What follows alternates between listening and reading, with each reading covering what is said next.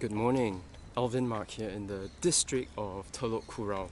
A good friend of mine, Kelvin Tay from Campus Corner, suggested that I come over here and paint this gorgeous looking tree. And after doing some research, I found out that in 1930, our former Prime Minister, Mr. Lew Kuan Yew, was admitted in here.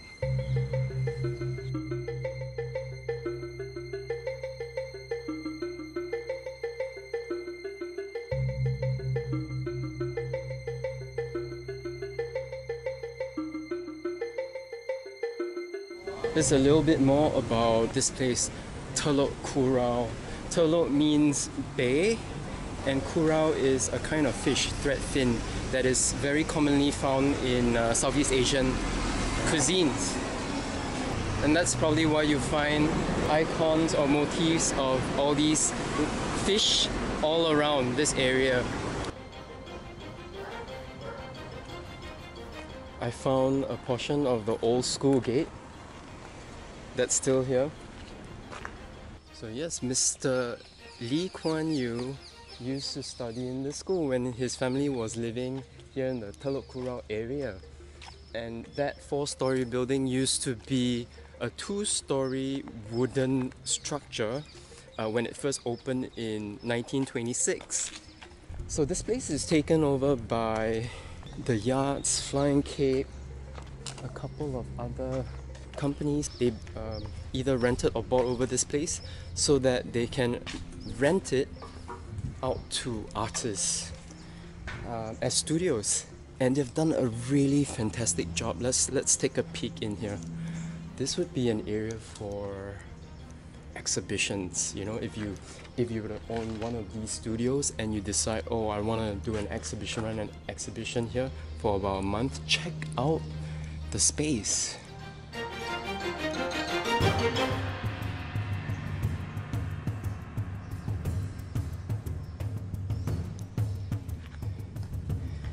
Yeah, this is really impressive.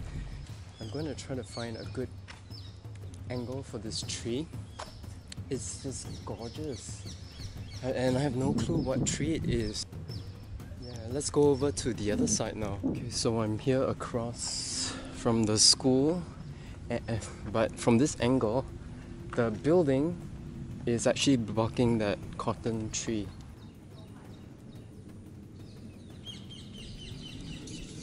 Let's go back in there.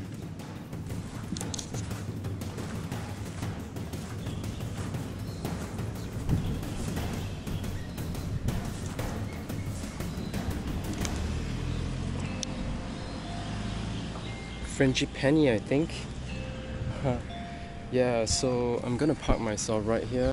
This would be my shade for the next couple of hours. And yeah, that will be my subject. And thank goodness I found out the name. I bumped into Andrew, who is managing this area, and he told me that this is a cotton tree. I just love the whole concept of, you know, when I'm thinking of something, when I have a question, when I ask it out loud, somehow the answer always gets to me. Small little thing, but I am glad and grateful for things like that. So let's begin this 3-hour paint out. What I'm going to do is I'm going to mask in the dark areas of the tree to get the shape right first, because that's most important. It has to look like a cotton tree.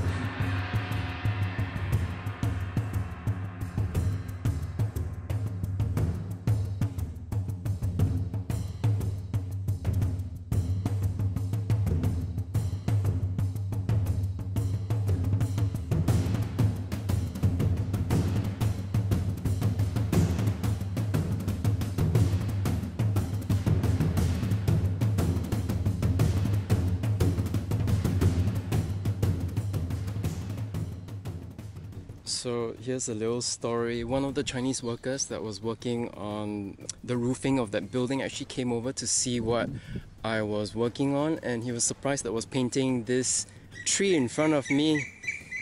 And he told me that he had a funny story, like 为什么呢？他说这个说是谁种的，你知道啊？哦，他就讲那个时候， Okay. 因为我哪里知道 Okay. 谢谢.谢我干什么？跟我讲这个很重要的。When he was first called here to work on this place, his task was to clean up the mess from all the leaves from that particular tree, because tons of leaves would just fall every single day. And he went to his manager to ask if he could just cut the tree down. Manager said no, because this tree is a very special tree. It was actually planted by Lew Kuan Yew. There you have it. So this is another classic example how here I was just painting this what seemed to be an ordinary looking tree, but hey, guess what, it's more than that, and now we all know. I'm done here, so it's time to go. Thank you so much for hanging around. If you enjoyed this, remember, same thing, thumbs up, and see that little icon over there, that's my logo. Click it to subscribe. All these things push me further as I push out all these videos on YouTube, and I really appreciate it. If you know the name of this tree, if you can confirm that this is a cotton tree, please comment away in the little box down below. Alvin Mark from Telok Kurau Primary School, now called The Yards. Ciao ciao.